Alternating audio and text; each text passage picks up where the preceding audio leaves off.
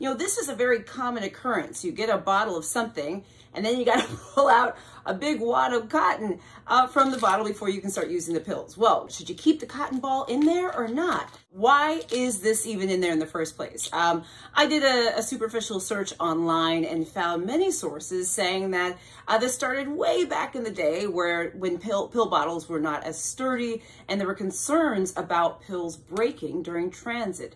And so one of the ways to try to help cushion the pills in the bottles was to include some cotton, okay?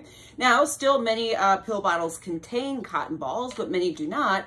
The question then becomes, should you come across some cotton in your pill bottle, what do you do? Do you take it out or do you leave it in? Well, according to medlineplus.gov, you actually need to take out this cotton. The reason why is because the cotton can actually hold moisture and bring moisture into your pill bottle, which we don't want.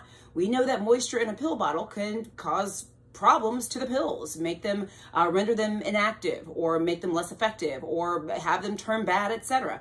So if you get a pill bottle and there's cotton, you want to go ahead and take it out and go ahead and throw it away. Also, I have a video on those little packets of that little substance that sometimes you find in there. I'll link the video here if you don't see it. Like if you're watching on Facebook, please DM me, I will send it to you. I talk about what those packets are and whether you should keep those in or not as well. Guys, I'm Dr. Jen Caudle, practicing family physician, on-air health expert, and video creator. Please like and follow my page on Facebook, on YouTube. Please subscribe to my channel. Click the little bell for updates. Also, I'm on TikTok, Instagram, etc. at Dr. Jen Caudle. And please go to my website, www.drjencaudle.com, to sign up for my free health newsletter. Guys, I'm Dr. Jen.